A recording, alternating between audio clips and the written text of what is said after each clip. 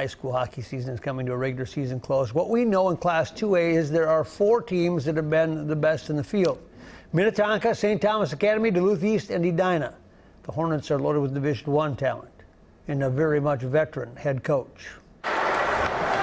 To get here on the varsity on the Edina hockey team takes a long and competitive internal road. It's really competitive ever since we were like squirts and peewees. It's always tough in trials, like making the top team and not making the top team.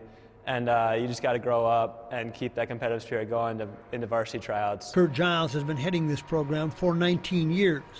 Before winning, he wants to build the feeling. We produce a culture here and produce a program here that they want to stay.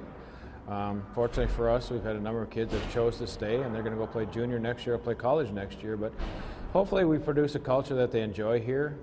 They enjoy being coached by us. They enjoy playing here in the community. On a roster that features at least 8 Division I players, Sammy Walker is in the middle of it. A talented forward, not big, but dynamic, like the team. The biggest thing is our speed. I think everyone, everyone on the lineup can move, and just forward check and back check in. It's pretty special when you got everyone got speed like that. What they have is a team that could win it all, but that's true of a handful of favorites in this state.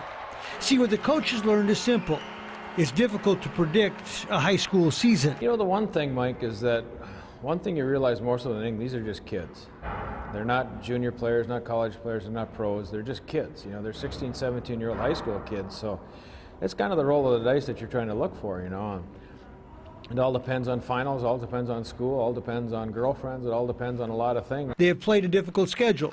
There are only 2 losses to Minnetonka. We play probably one of the best schedules in the state, and it's nice, playing teams like Minnetonka and Eden Perry, like those kind of teams, and you get to see them early, and those are the real tests. But the objective is simple.